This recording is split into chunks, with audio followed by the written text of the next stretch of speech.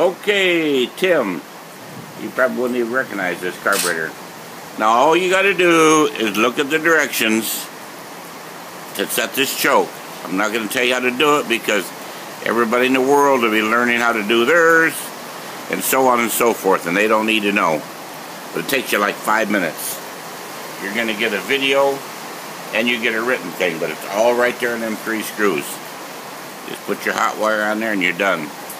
Okay, let's fire it up. You got everything, even the butterflies in this thing was messed up. You had to change them, didn't you? Yes. Did you use monarch butterflies or the Arizona butterflies? Yes.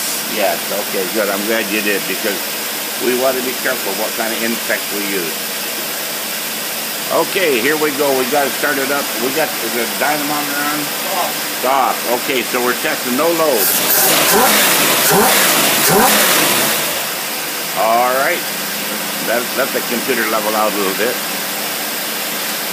Okay, let's go. Let's go, let's go, let's go. That's one of the better run ones we've had for a long time. You got vacuum ports, you got all kind of stuff. But anyway, you're good to go.